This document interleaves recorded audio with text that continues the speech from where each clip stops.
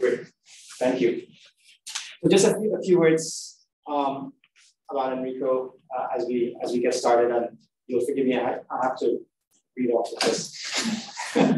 So, you know, it's a pleasure to have Enrico here, and especially because he just came off of a sabbatical in the Netherlands. The Netherlands. I was going to say the name, but I couldn't pronounce it. Wageningen, in the Netherlands, where he's been really excited to do some work that it turns out is slightly different than what he initially intended to go there for. But this is what science is all about, which is fantastic.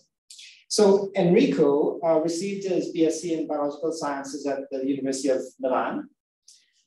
He also received an MSc in molecular cell and developmental biology for work on maize embryogenesis. Yes, that's right. In the lab of Enrico Arcole, Ottaviano. That's right.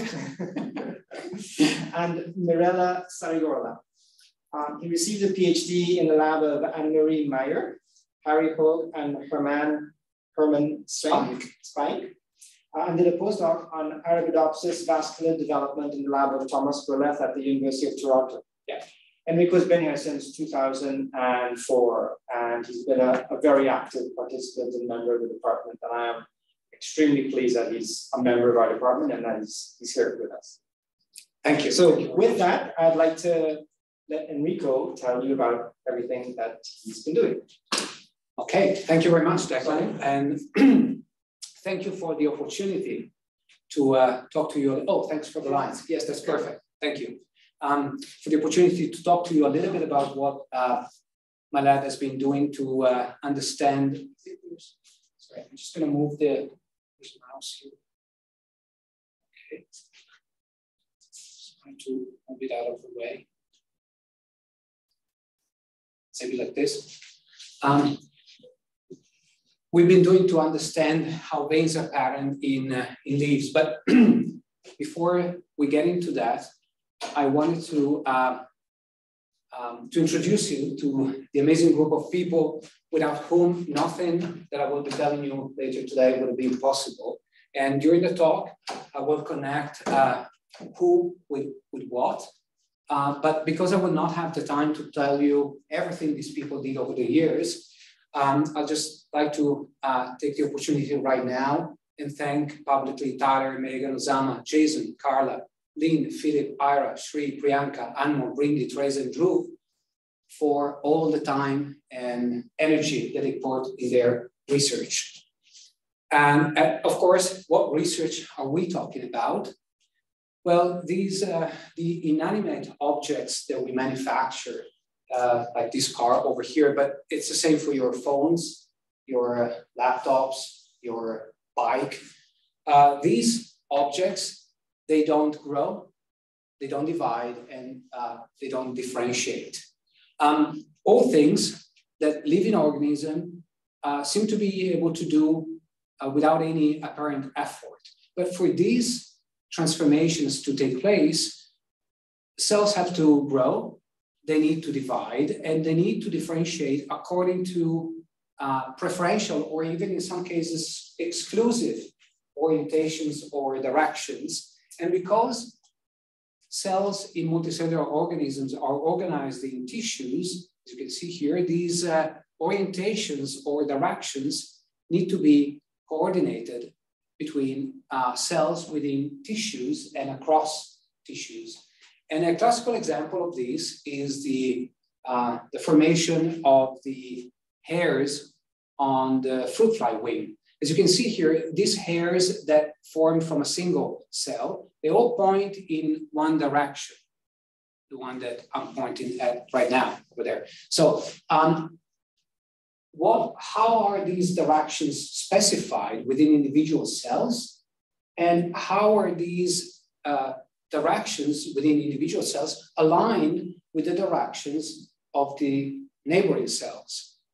Now, in both plants and animals, the segregation of cellular compartments, cellular products like proteins, for example, like the ones that are here in red or in yellow over here, to one side of the cell, provide the cell with some sort of an internal compass that points in a certain direction. And the internal compasses of all of these cells are then aligned with one another through processes that typically require cell-cell communication. And in animals where this has been studied extensively, one of the most common ways this cell communication and this alignment of these cellular asymmetries, or as we call them, cell polarities, are aligned is through the direct interaction between cells, typically through the direct interaction of proteins that protrude from the plasma membrane. For example, here you see the red protein protrudes from the right side of the cells on the left and interacts with the yellow protein that protrudes from the plasma membrane from the right side of the left side of the plasma membrane of the right cell. But this kind of interaction cannot happen in plant because of a cell wall that keeps these cells apart and suggests, therefore, that plants have evolved unique ways to coordinate their cell polarities. And we believe that understanding how veins are patterned in leaves will gain us an understanding of how plants uniquely coordinate their cell polarities. And because I brought up vein patterning, I want to introduce you to the main character of today's story, which is the vein pattern of an Arabidopsis leaf. And what you can see here, is a mid-vein running through the entire leaf, surrounded by a series of loops on either end. And in yellow here, a finer network of minor veins, some of which end in the leaf tissue like this one, and some other ones that connect to pre-existing veins like this one I'm pointing at now. And one of the most, I think, intriguing things for a developmental biologist is that this complex pattern arises from scratch with the development of every single leaf primordial. But there's another feature that is very interesting in this process, because it's not like, for example, it's not that this vein pattern arises at a specific stage in leaf development and becomes more and more and more conspicuous as time goes by. After all, that's what happens to the so-called veins in many insect wings. What happens instead is that this pattern is generated through the repeated addition of new veins to pre-existing ones, with the formation of the mid-vein first, then the series of loops over here at the top of the leaf, then towards the bottom, the formation of the second series of loops. Then, not illustrated in this cartoon, you would have more loops towards the base, and minor veins would start here at the top of the leaf, and minor vein formation would spread toward the bottom of the leaf. And so it seems that the developmental unit of this network is the individual vein. So the question that we asked ourselves is, what are the signals that we know of that induce vein formation in plants? And there's a variety of different substances that have been reported to be able to trigger vascular cell differentiation. But so far, there's only one substance that can organize this differentiation along continuous lines to give rise to veins, and that's the plant hormone auxin. Because if you apply auxin to auxin here is this brown blob over here, to a plant tissue, what you get is the formation of veins that will connect the applied source of auxin to pre-existing veins, like the one here in green, basally to the point of auxin application. And this vascular differentiation response has very peculiar properties. The first one is that it's local. If you apply auxin here, you're going to see veins forming from the point of auxin application and not elsewhere. It is polar because the veins will always be forming towards what is or what used to be the basal side of the plant. In other words, if you apply auxin over here, you won't get any formation of veins going to what is or what used to be the apical side of the plant. The response is continuous because, as you can see here, these cells differentiate in continuity with one another to give rise to uninterrupted strands. So there's no gaps in these veins. And it is also restricted in the radial dimension. And what I mean by this is that as you may be able to see here, there's a lot of cell files that are in contact with the blob of auxin, with the source of auxin, but only some of them, the ones that are depicted here in brown, give rise to veins. But in between these brown lines, these brown cell files, there's lots of cell files that are in contact here in black, that are in contact with the auxin source, and yet do not differentiate into veins. And finally, this response requires the use of the auxins that we know are transported polarly in plants. This suggests that the auxin-induced vascular differentiation response recruits polar cues, polar signals that already are present in plant tissues, and that probably are one and the same with the polar transport of auxin.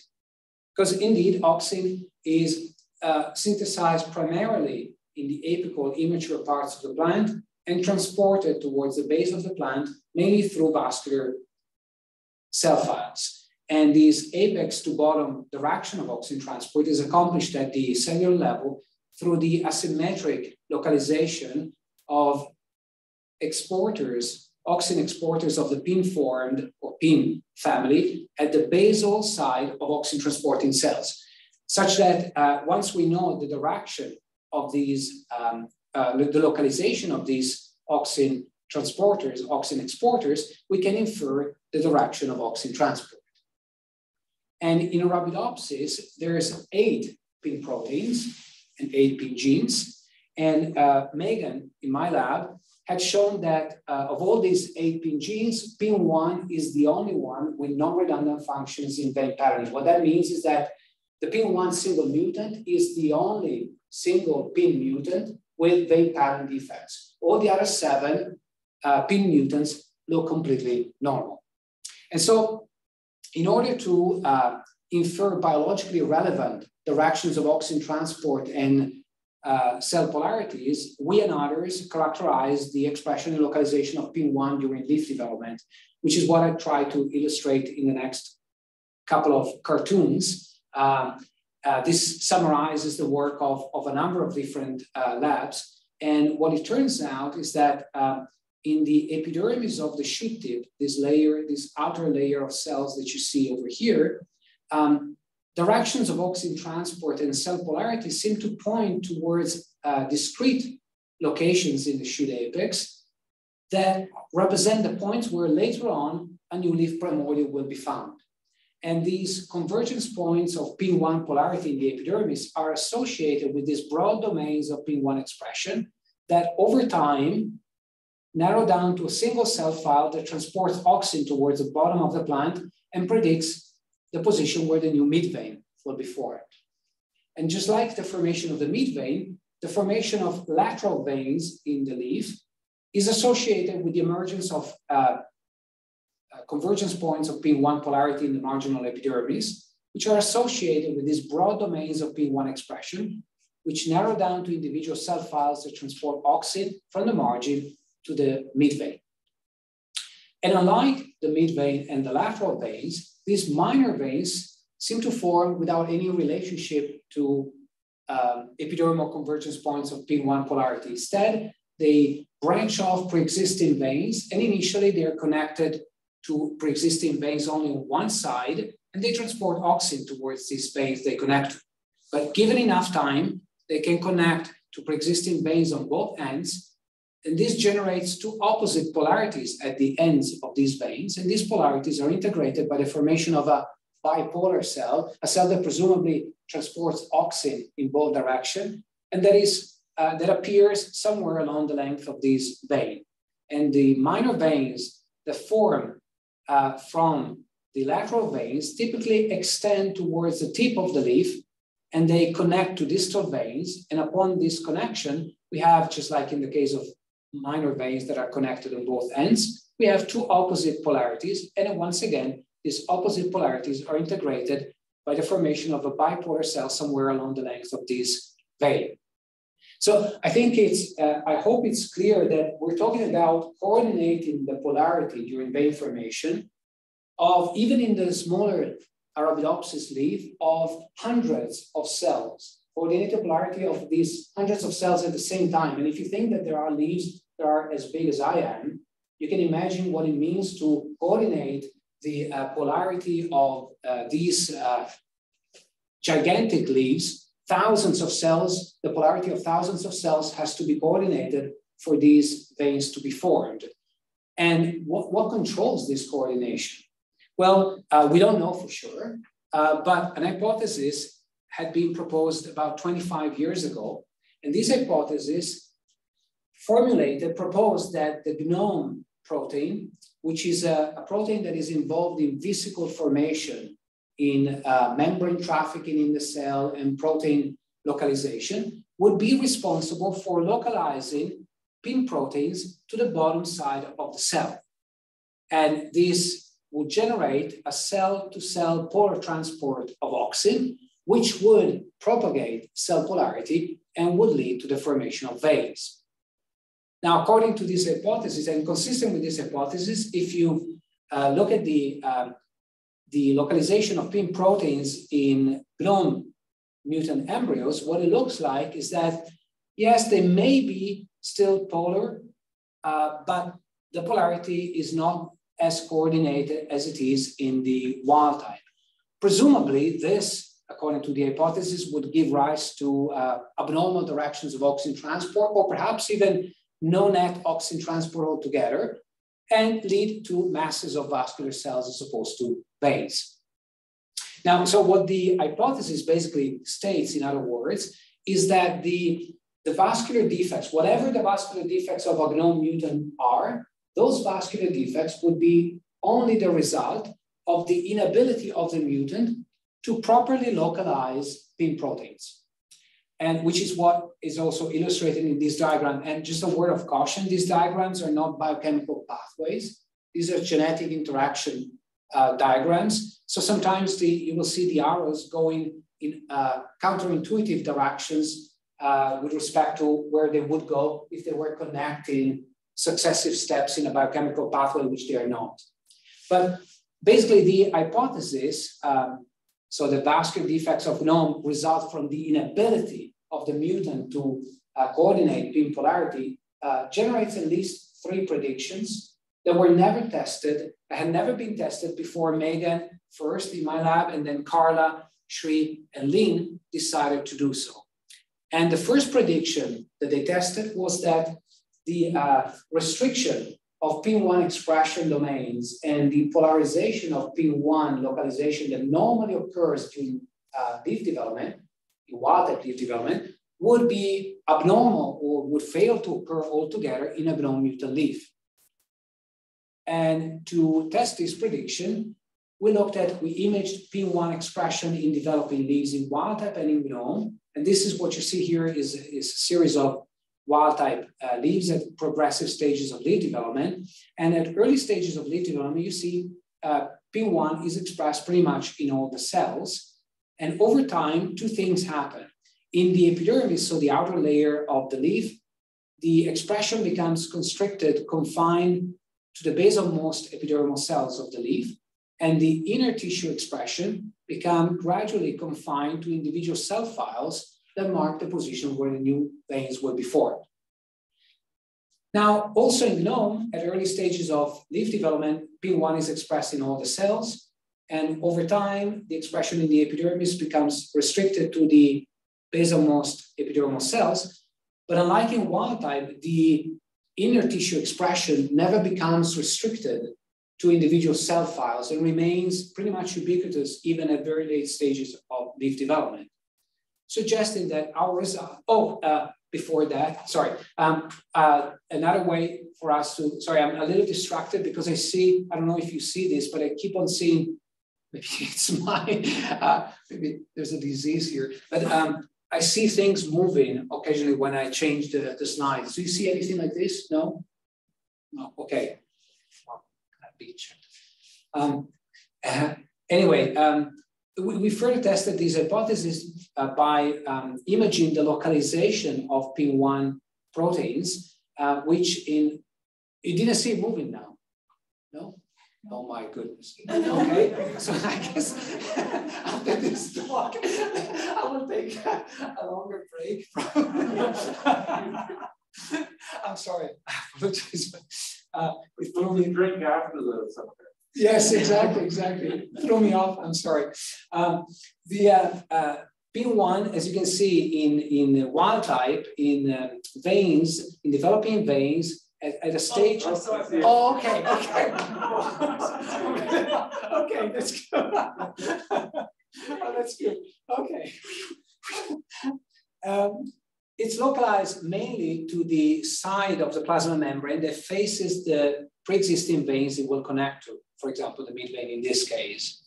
Now, we've already seen that in GNOME, this narrowing down of PIN1 expression domains will not happen, and so the domains will remain ubiquitous even at very late stages, but that's not the only thing that will happen. What happens is also that polarity is not very well defined. You see how it's very well defined over here, but here it seems that most of the cells localize PIN1 at all plasma membrane sites, and if there is a weak polarity, occasionally you can find it at the edges of these higher expression domains, and sometimes at later stage, even at the center of these domains, but the polarity seems to point nowhere. It seems to be completely uncoordinated and pointing random directions. So what we can say is that our results seem to be supporting the first of the three predictions of these hypotheses. But as I said, there's two more that we need to test. The second one is that if the vascular defects of a GNOME mutant result from the complete loss of PIN-mediated oxygen transport, you would expect that once you remove the function of all the PIN genes that are involved in vascular development, you will end up with a mutant that looks like GNOME, right? And in order to address this question, we first had to understand what GNOME mutants really look like, because this had never been looked in detail. So we identified and characterized more than 10 different mutant alleles in GNOME. Each of these mutants has different amounts of residual GNOME function, from almost wild-type function to complete loss of GNOME function. And here I'm only showing an intermediate mutant allele of GNOME, one that has only partially lost GNOME function. And here you see two strong alleles of GNOME. And what you see in here, you see a wild-type leaf. And I think it's already clear that already in an intermediate mutant, we see that the vein network becomes denser, the veins become thicker, veins start to lose their alignment with one another until, as you progress towards stronger mutants, basically the vein network turns into a mass of vascular cells that are accumulated randomly in the center of the developing leaf. So the question for us now is, if we knock out enough PIN genes, can we obtain something that looks remotely close to some of these defects? The answer is no. Not in the PIN1 single mutant, not in the PIN1 347 quadruple mutant, and not even in the PIN1 34678 sextuple mutant, which abolishes the function of all the PIN genes that have a role in vascular development. And we obtain the same results when we treat wild type with this NPA, which is an oxygen transport inhibitor that binds the PIN proteins and inhibits their function stably.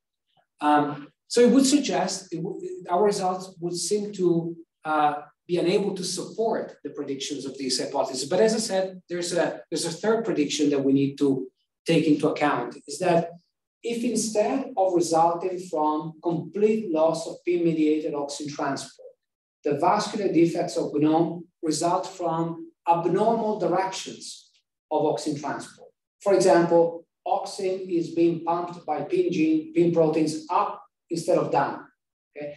What you would expect in that case is that if you remove all the PIN proteins that have a role in vascular development, for example, in the PIN1, 3, 4, 6, 7, 8 sextuple mutant, at that point, whether GNOME protein is there or not should make no difference.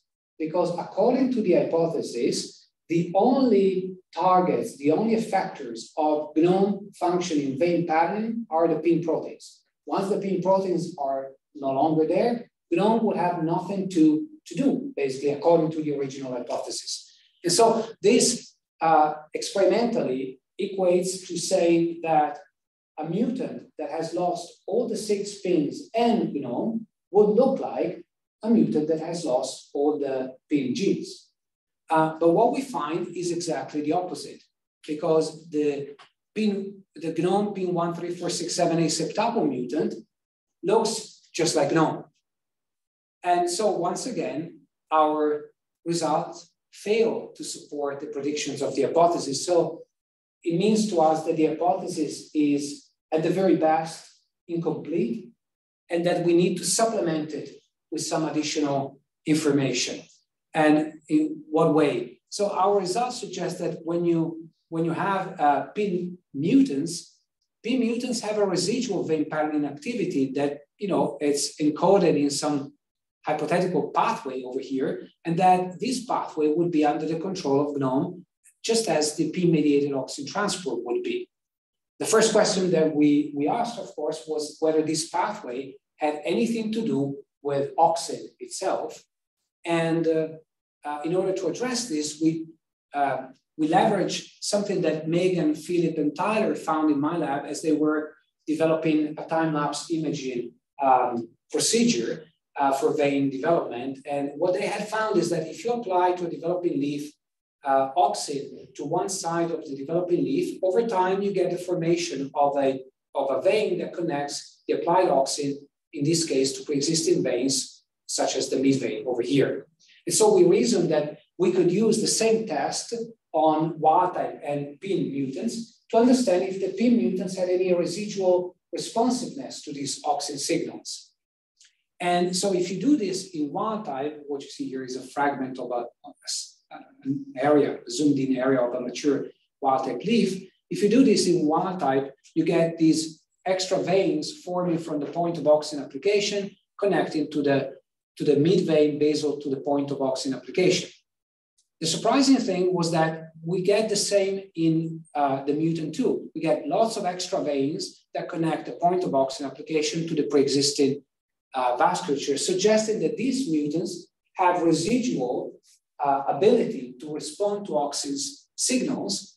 And immediately, of course, we wondered, okay, what would be the phenotype of a plant in which we compromise both auxin transport and auxin signal transduction? And to address this, we used a chemical called PBA, which is an inhibitor of auxin signal transduction.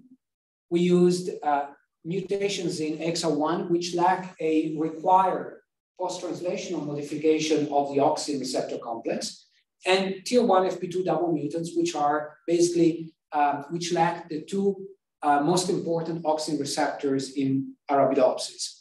And whether by means of chemicals or by means of combining a variety of different mutations together, basically what we saw is an enhancement of the vascular defects that appear only, for example, in auxin signaling inhibited leaves or auxin transport inhibited leaves, suggesting that these two pathways, auxin signal transduction and auxin transport, provide overlapping functions in vein patterning. But what was most interesting to us was that the leaves in which both pathways are compromised resemble leaves that have partially lost GNOME function. This is an intermediate mutant of GNOME.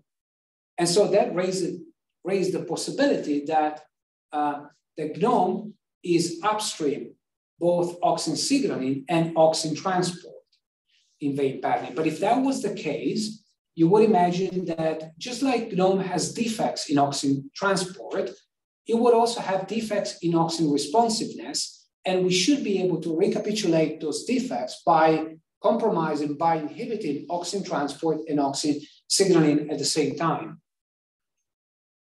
And to test this, we used a synthetic reporter for auxin signaling called DIR5Rab, which you see here is accumulating at high levels in developing veins. And when in auxin transport inhibited leaves, the expression of this reporter is very low and confined to the margin of the leaves. It's also very low in the XR1 mutant, but that's to be expected because the XR1 mutant is all positive control. It's a mutant that is defective in auxin signal transduction. But if you increase laser settings way above the wild type, you can see that in this mutant, the expression of DR5, these high levels of auxin responsiveness, are still localized to the developing veins.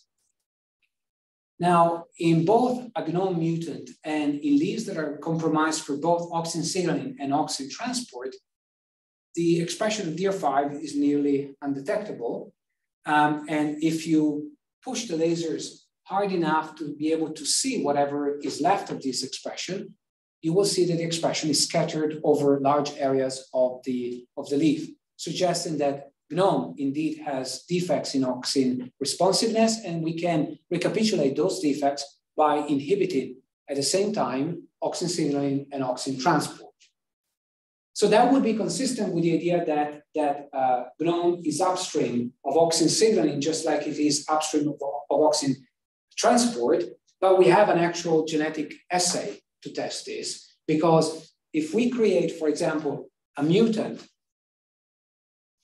between the GNOME mutant and the XR1 mutant, we would expect that if GNOME is genetically upstream of XR1, that the double mutant would look like GNOME. Just like if you remember the septuple mutant GNOME P134678 looks like GNOME.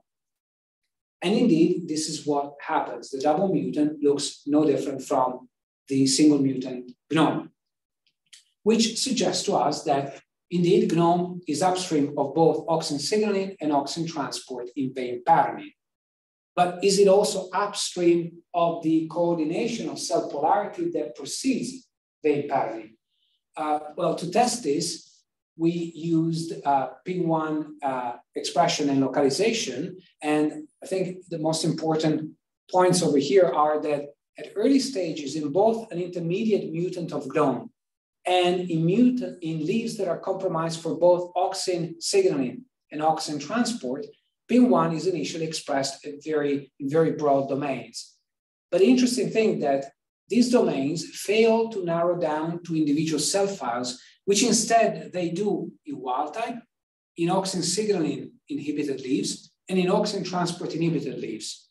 So they fail to do so, they narrow down to some clusters of cells in which polarity is not as well coordinated as it is in all the other control leaves, suggesting that indeed GNOME controls these two pathways, both in the coordination of cell polarity and in the vein patterning that derives from that coordination.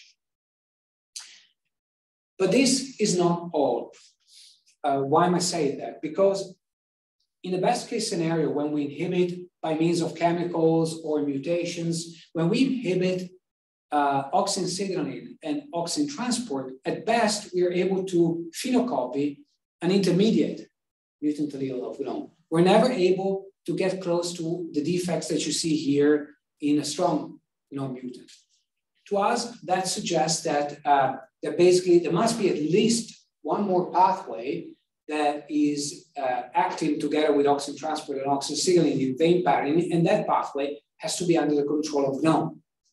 And Lin, in my lab, hypothesized that this pathway depends on the movement of an auxin signal through these plasmodesmata intercellular channels. So these are these orange channels that connect the cytoplasms of contiguous cells, and that span the entire width of the cell wall. So what he hypothesized is that auxin or an auxin-dependent signal would move from cell to cell through these channels. Well, if that's the case, you would expect that mutants that are unable to regulate the width of these channels, mutants that have always open channels, mutants that have always open channels, would have defects in vein patterning. And to test this, we use two classes of mutants, the GSL8 mutants, which have near constitutively open channels, and the class 3D gain of function mutants, which have near constitutively closed channels. And both mutants gave rise to similar defects. Very few veins were produced.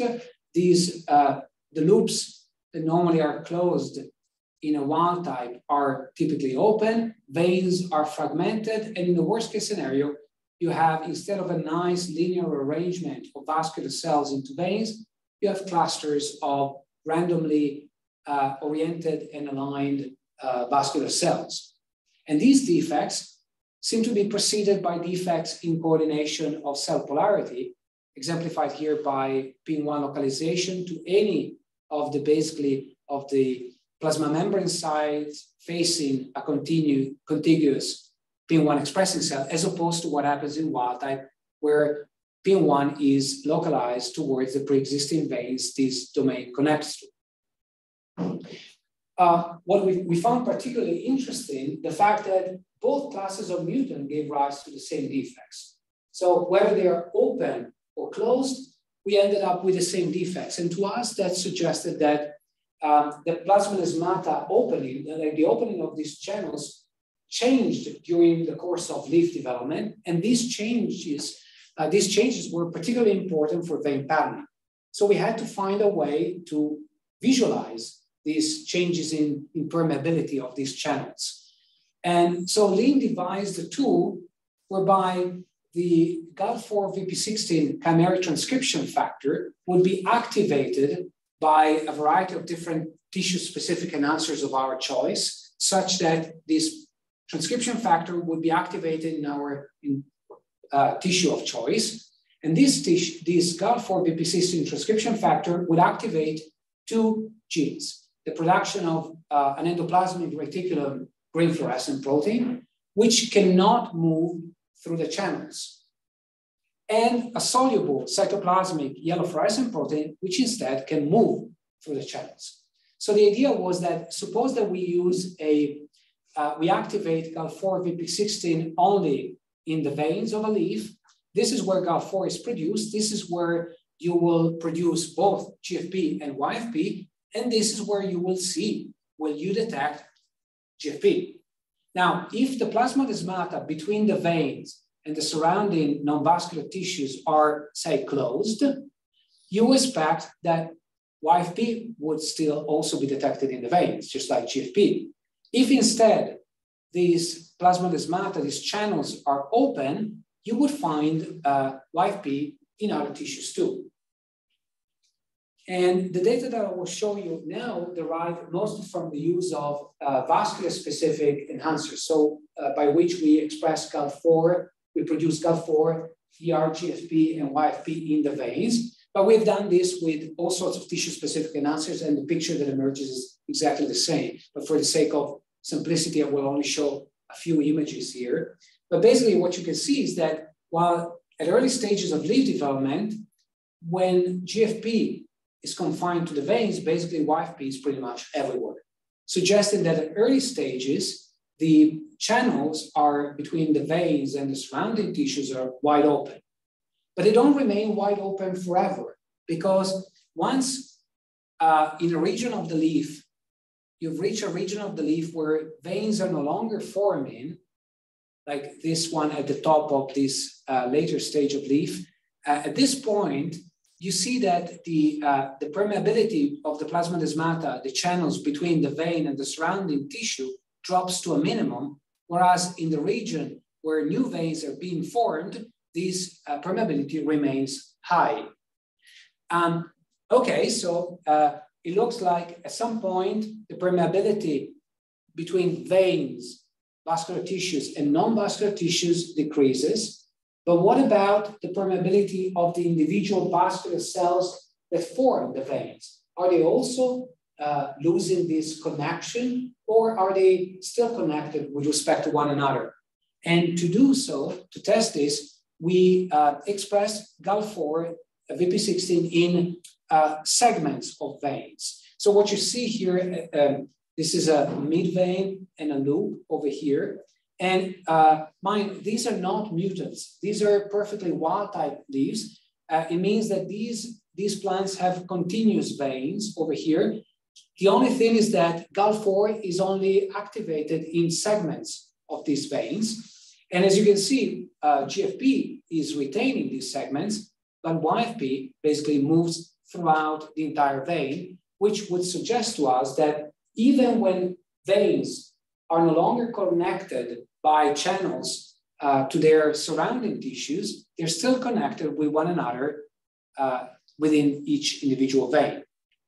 And if these changes are relevant, if these changes that we observed in PD permeability, in channel permeability are relevant for vein patterning, you would expect that they are modified, that they are abnormal in the mutants that have altered aperture of the channels. The very same mutant that I showed you have these vein pattern defects.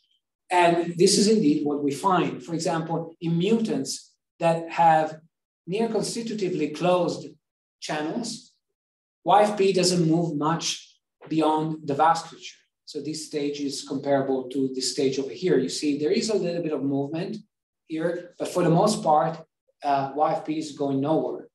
On the other hand, in the opposite class of mutants, the mutants that have these open channels, what happens is that you never get eventually the restriction of YFP localization to individual vascular tissues. It remains pretty much ubiquitous throughout the leaf, which suggests that now we know that PD permeability, the permeability of these channels changes during leaf development, and these changes matter for vein patterning.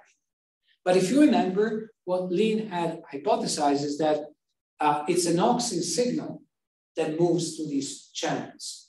So we reasoned that if that was the case, in mutants that have problems in regulating the size of these channels, we would have defects in auxin-induced vein formation. That means that if we apply, if we apply auxin to a developing leaf, we get the formation of a vein that forms from the point of auxin application and connects the pre-existing veins, like the midvein in this case. Now, if we do this in a background that is defective in the regulation of the aperture of the channels, and for the sake of simplicity, I will only show you data from now on coming from one of these classes of mutants, the ones that only have near constitutively open channels. But we have, of course, the complementary set of results. And actually, Lin will defend on September 27th, 8 o'clock, the seminar is. So if any of you is interested in actually hearing also all the results regarding this story that I won't be able to tell you today, you're welcome to attend his seminar at 8 o'clock on September 27th, 8 o'clock in the morning, September 27th.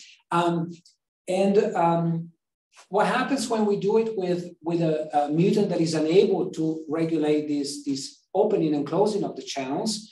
Well, we do get some response, but only in about 20% of the leaves as opposed to 90% of the leaves, suggesting that, that indeed the ability to regulate this channel is required for auxin-induced vascular differentiation. But it also raised the possibility that perhaps auxin acts to induce vein formation by controlling the opening and closing of these channels. But now we have a way to test this because we used the tool that Lin had generated. And as you can see here, at a stage of leaf development at which the permeability between veins and surrounding tissue is already towards the minimum, the permeability is still very high in leaves of the same stage at which we had applied auxin. But this is only a relative change because if you give it enough time, later on, the permeability will also drop to a minimum between veins and surrounding vascular tissue, non-vascular tissue, suggesting that auxin simply delays this reduction in channel permeability. But if you remember, we hypothesized that this was a pathway that was acting together with auxin transport and auxin signaling in vein patterning. For the moment, we have no evidence that this is the case, but we have ways to test this because you would imagine that if this was the case, if these two pathways were acting together in vein patterning, they provided overlapping functions, defects induced by auxin transport inhibition would be enhanced by defects in the ability to regulate channel aperture. And in contrast to auxin transport inhibited leaves, or leaves that have defects in the aperture, the regulation of the channel aperture, leaves that are inhibited in both pathways show great enhancements of vascular defects. We have lots of veins now formed that run parallel to one another to form a very wide mid vein that spans almost the entire width of the leaf. So that also raises the possibility that auxin transport inhibition, just like auxin application, may act through modifying these channels. The aperture of this channel interferes with this process. And once again, we can test this with Lean's tool, and we can see that in leaves in which these permeability between veins and surrounding non-vascular tissues has dropped to a minimum, in auxin transport inhibitor state leaves, this permeability is still very high throughout the entire leaf. But as in the case of auxin application, this is just a relative change. Over time, if you give it enough time, this permeability will also drop to a minimum. So it seems that auxin application and auxin transport inhibition both delays the normal reduction in aperture of these channels. But it also, of course, raises the opposite possibility that not only auxin transport inhibition interferes with the permeability of these plasmodesmata channels, but that the regulation of plasmodesmata channel aperture is important for auxin transport. And to test this, we imaged PIN1. PIN1 is, remember, is the single member of the family of auxin transporters that has non-redundant functions in vein patterning. And what I want you to focus on here is that from early on, these domains are continuous. There is no break in these domains. There are no gaps in the expression of PIN1. This is true also in mutants that have problems with regulation of plasmodesmata aperture, but not at the beginning. At the beginning, these domains seem to be open, but closed. But over time, regions in these domains start to lose PIN1 expression, and eventually they give rise to these fragmented domains of PIN1 expression that foreshadow the defects that we see at maturity, suggesting that somehow the inability to regulate the opening and closing of these channels interferes with the maintenance of continuity of PIN1 expression domains, not with the establishment of this continuity, because these domains are continuous at early stages, but they break down over time. So then I think it's safe to say that these two pathways provide overlapping functions in vein patterning, which brings us to the possibility that now we have to test that these two pathways, auxin signaling and regulated PD aperture, perform these overlapping functions. And at concentrations of auxin signaling inhibitors that basically lead to no defects in wild type, the same concentrations, if applied to backgrounds that have defects in PD aperture regulation in the aperture of plasmodesmata, they nearly completely abolish vein formation.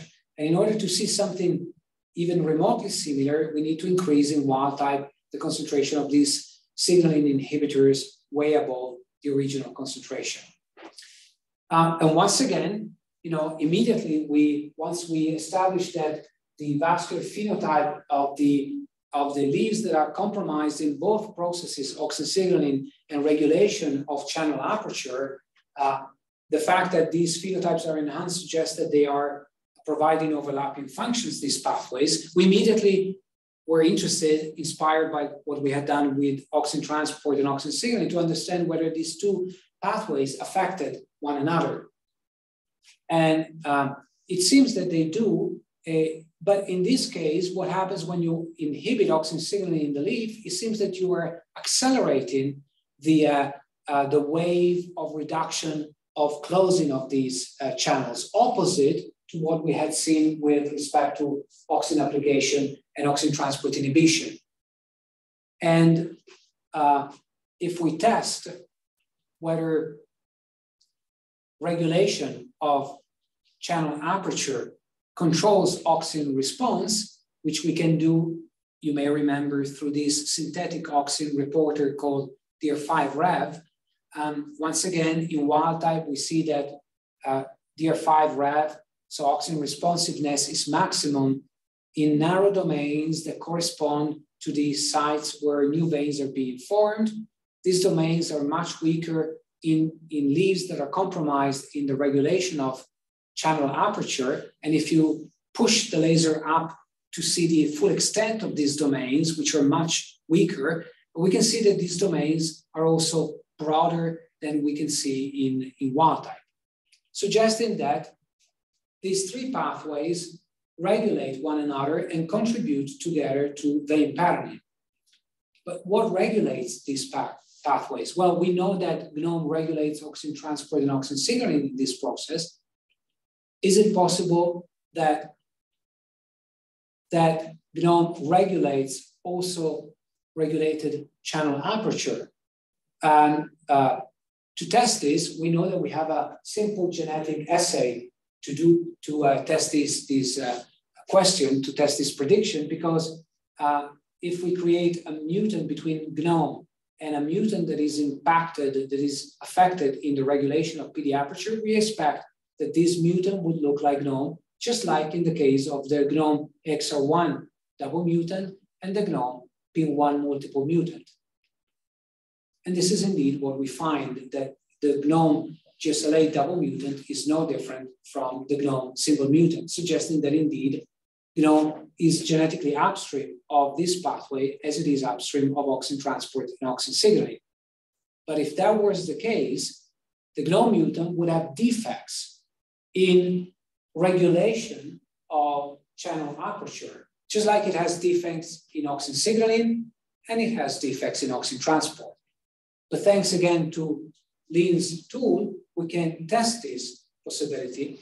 And what you see here is that both in wild type and in the mutant, GFP and therefore GAL4 are restricted to developing vascular tissues.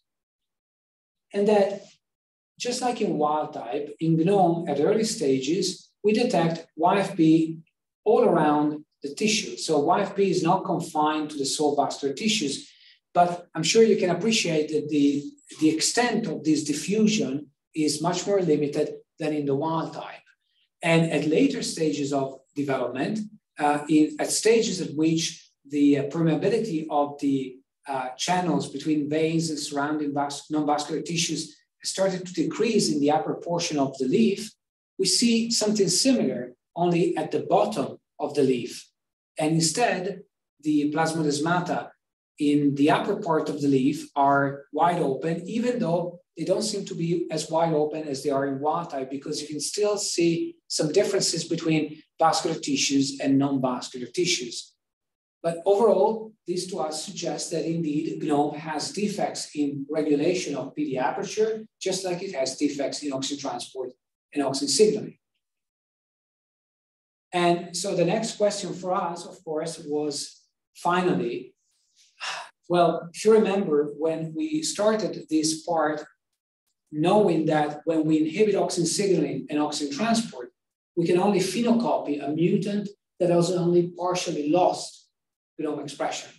So now the question for us was, okay, what happens if we inhibit all three pathways? Are we able to get anywhere closer to what a complete loss of function of GNOME looks like?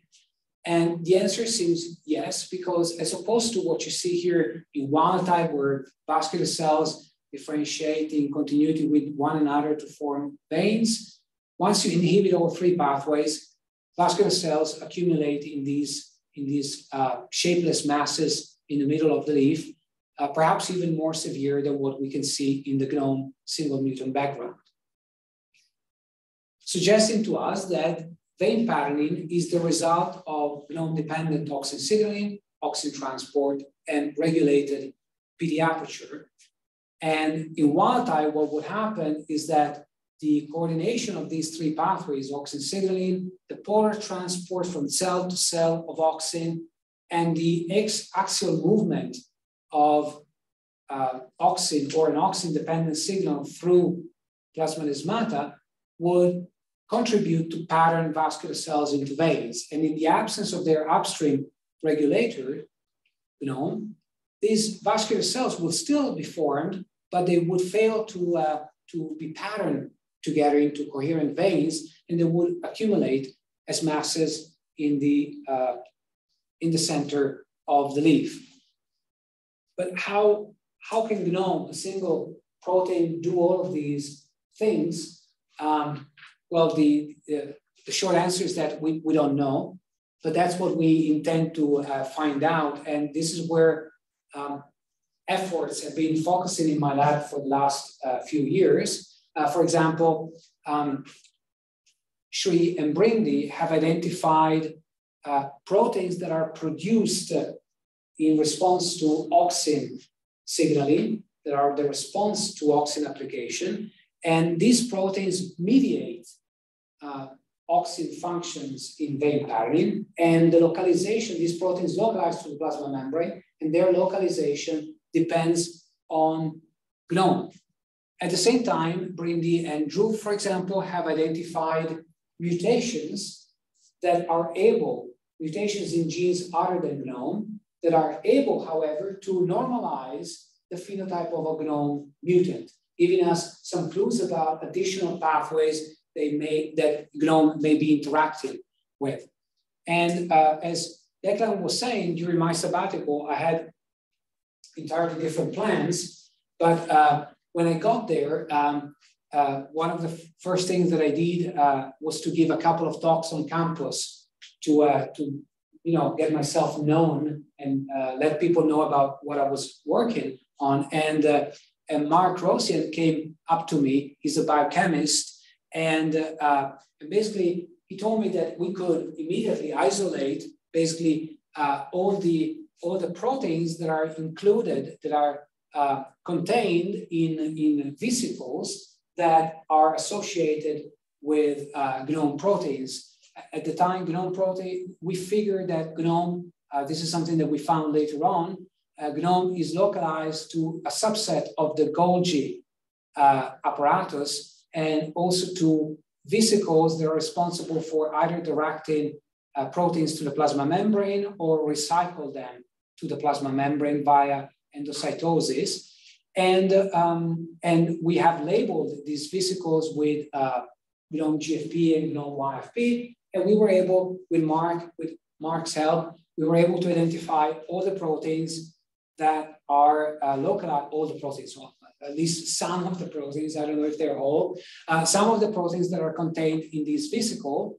And at the same time, we have started to characterize how the localization of all the proteins that we could detect in the Arabidopsis proteome change their localization upon progressive loss of GNOME function, which would give us an idea of, at a more systemic level, what happens when cells start to lose GNOME function. And we hope that we're going to be able, in another maybe 10, 20 years, I hope that I will be able to give another talk, just before maybe retirement, and tell you, how GNOME basically is able to perform all these functions I've been telling you about in vein patterning.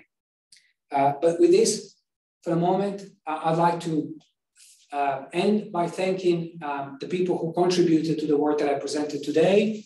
The time-lapse of auxin application and vein patterning was done by Megan, Philip, and Tyler. Megan was also the one who started the work on the on vein patterning by GNOME-dependent auxin transport and signaling, work that was taken to completion by Carla. by Shri and Lynn. And Lynn was also single-handedly responsible for the work that I shown you on vein patterning by gnome-dependent regulation of plasmodesmata aperture. And I just remind you that he will be defending on September 27, 8 o'clock in the morning. If you want to hear some of these other things that he's been doing during his PhD, you're welcome to attend that seminar.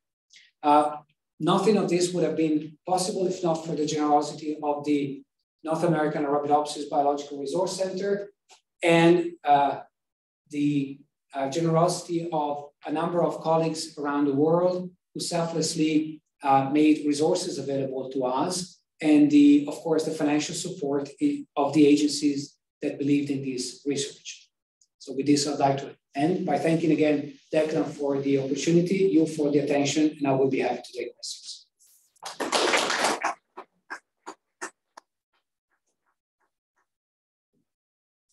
Fantastic, thank you so much.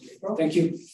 Well, we'd like to open up the questions, and at some point I might quickly check the Zoom link to see if there are any questions that have popped up there as well. But please, any questions? Zach and then Janice. It was a great talk. Thank you. So later on in your talk, discontinuity in veins seemed to be a pretty prominent or key factor. Yeah. My question is just what stops the vein normally? Because I know you mentioned, I think you mentioned some veins will just stop, not feel it. Yes. Well, we have at this moment we have two possibilities for a vein to end. We don't know whether these two mechanisms speak to each other. They've been isolated independently, but nobody has ever done any experiment to see if they are integrated, and if they are maybe two sides of the same story. But one of them is basically the exhausting of the auxin signal during the leaf when the leaf develops. The cells, as they divide, they produce auxin, but when they stop dividing, they stop producing auxin, and this may be one of the reasons why when that happens, that the vein stops. The other phenomenon, which may be related to what I was just saying now, but has been identified as an independent mechanism, is that at one point during leaf development, basically the cells that have not been selected towards vascular fate will differentiate into the photosynthetic tissue of the leaf. It's called mesophyll. It's what leaves use to photosynthesize.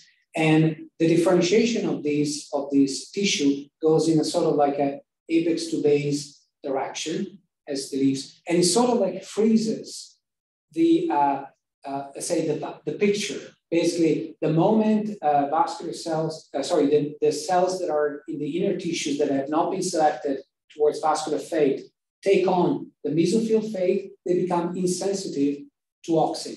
Not even if you apply auxin at that point, you're able to induce vascular differentiation. So at that point, they lose the ability to respond to the signal. Thank you. Yes? It's so fantastic, Enrico. I was thinking about comparisons to what we know about the FT story in dormancy acquisition or losing it. And in that case, we've got plasmodesmata where the core aperture is constricted and then it's reversed to become unconstricted. But here we have a one-way trip, I guess, that you're going from a larger aperture to a smaller aperture. And I'm assuming that that's a one-way, it's irreversible. Do you know? No, it actually, well, we don't know from our own studies, but what has been, like in the leaf, plasmodesmata have been studied for a long time because of this is the way that sugars move through phloem in the leaf. And this is how sugars that are produced by these photosynthetic tissues are loaded onto the veins. And then, they're taken to basically areas of the plant that do not photosynthesize and they need these sugars. They report that the opposite happens that plasmodesmata are initially closed, but then they open in order to allow these sugars to enter the vasculature. But what seems to be the case is, comparing those studies and ours, is that basically their studies are done at a much later stage of leaf development, when basically not only the pattern of veins is established, but they have already completely differentiated into mature vascular tissues. So what I suspect, we have never tested it with our own material, but what I suspect is that after they've been closed, at a certain point during development, in selected places, they will reopen again to allow this movement of sugars. But this is just a speculation based on our results and results done by other people with different techniques. Certainly, what they've done is at much later stages. So this is my way of rationalize the fact that we have two opposite trends that, however, seem to happen at very different times during leaf development. So if that's the case, and that makes sense to me, I buy that.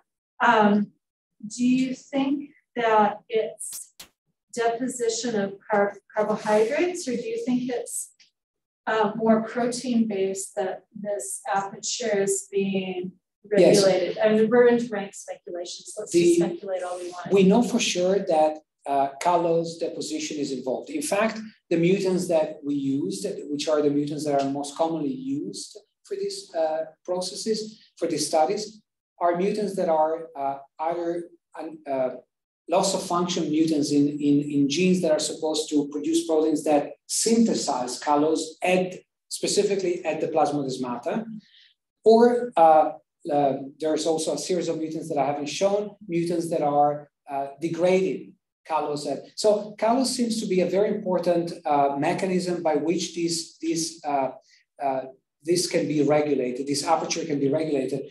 But the short answer, of course, is that we don't know exactly what other mechanisms are at play. In other tissues, other mechanisms have been proposed. For example, in the root, as the root elongates and the vascular cells elongates in the root, basically what happens is that the new material, the new cell wall plasma membrane that is formed as these cells elongate, they fail to contain any plasmodesmata. So basically, you end up having the same number of plasmodesmata that you had when the cell was a square, but now it's a rectangle, and you still have the same number of plasmodesmata. So they infer that the permeability per area would be reduced. So that's one possibility. They've also observed that that some of these plasmodesmata, which are illustrated as straight channels, as development proceeds, they can coalesce into some sort of branched structure.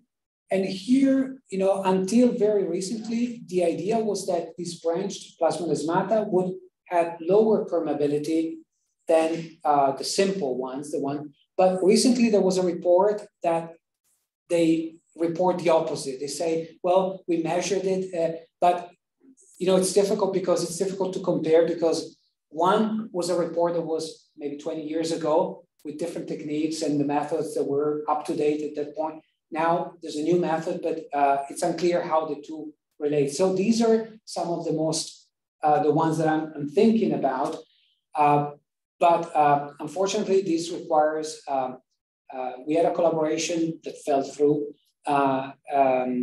in trying to investigate this precisely, but it requires an enormous amount of TEM sections, because these plasmodesmata are, or the ability to label precisely, to have markers of plasmodesmata that labels each and every one of them.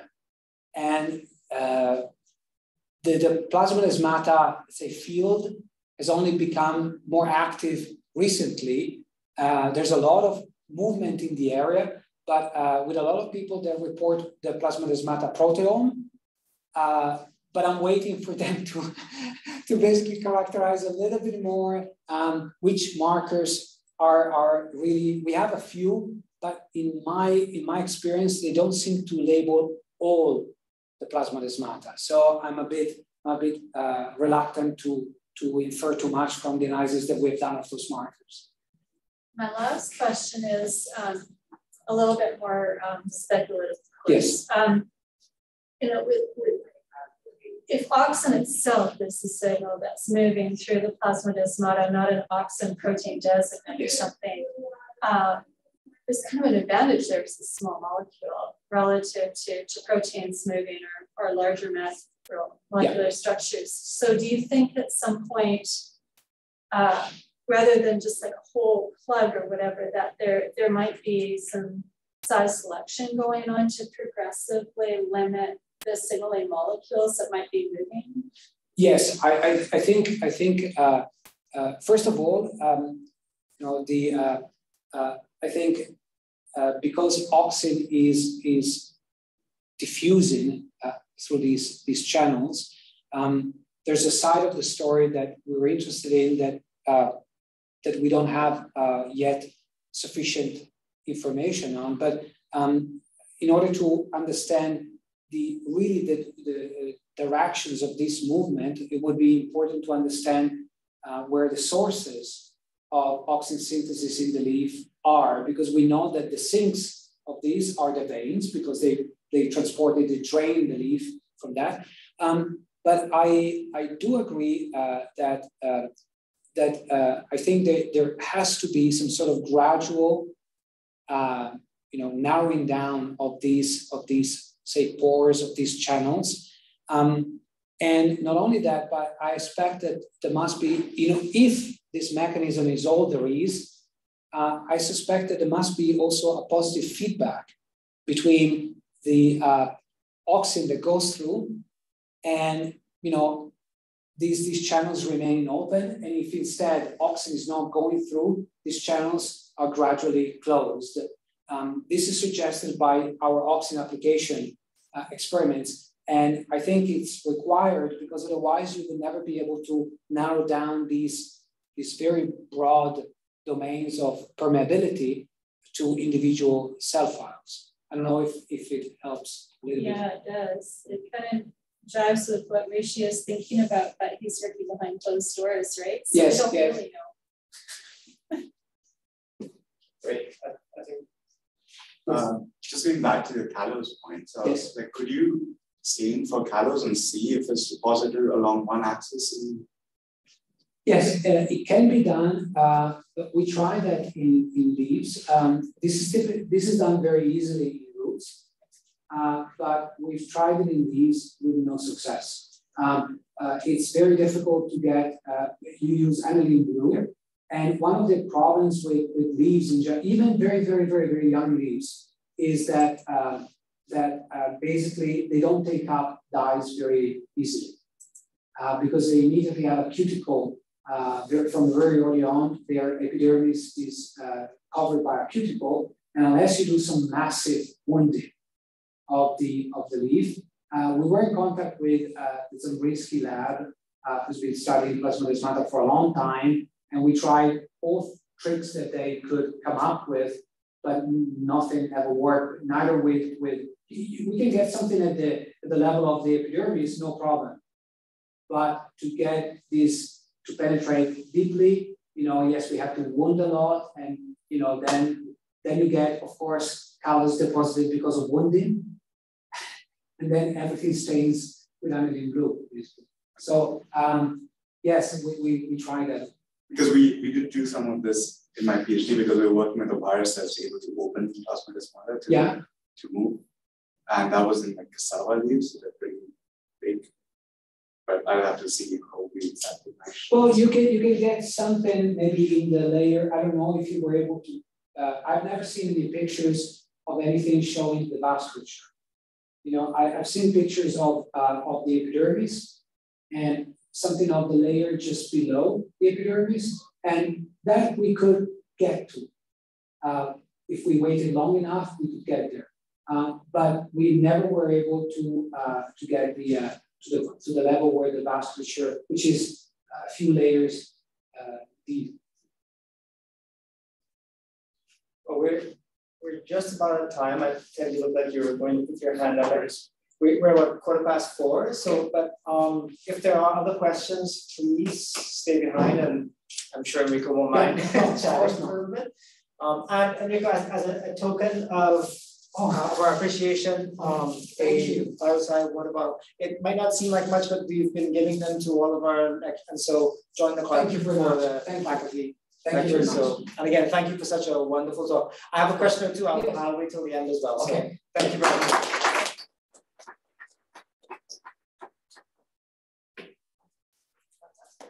Thank you. Should I? Yes.